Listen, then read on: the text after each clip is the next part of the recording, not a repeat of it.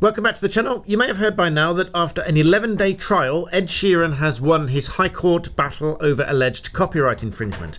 Sammy Chokri, known as Sammy Switched, accused Ed Sheeran and his co-writers of using part of one of his songs from 2015 in Ed Sheeran's song Shape of You. Specifically, the allegation against Ed Sheeran and his co-writers was that the hook OI in Shape of You was taken from the song OY by Sammy Chokri in 2015. But the judges ruled in Ed Sheeran's favour, saying that there was only a speculative foundation that Ed Sheeran had heard Chokri's song before writing Shape of You. In fact, the judge said, "I find as a matter of fact that he had not heard it." The judge did acknowledge that there were similarities between the one-bar phrase in Shape of You and OY, but said such similarities are only a starting point for possible copyright infringement. And after studying the various musical elements, there were differences between the relevant parts of the songs, which provided compelling evidence that the OI phrase in Ed Sheeran's song originated from sources other than OY. But aside from the win itself, what I think is really important about this is Ed Sheeran's thoughts after the trial. Specifically, the notion that claims are brought with the idea that a settlement is cheaper than going all the way through the trial.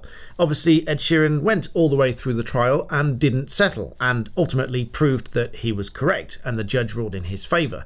But frankly, it is certainly not uncommon for a claim to be brought with the view that a settlement will be cheaper than someone defending the claim in court. So I think it's really important that you hear Ed Sheeran's thoughts on this immediately after the trial. So I'm going to play the clip for you now. Whilst we're obviously happy with the result, I feel like claims like this are way too common now and have become a culture where a claim is made with the idea that a settlement will be cheaper than taking it to court, even if there's no base for the claim.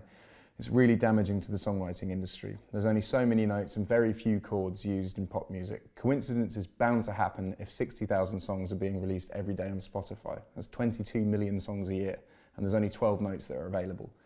I don't want to take anything away from the pain and hurt suffered from both sides of this case, but I just want to say I'm not an entity. I'm not a corporation. I'm a human being. I'm a father. I'm a husband. I'm a son. Lawsuits are not a pleasant experience, and I hope with this ruling it means in the future baseless claims like this can be avoided.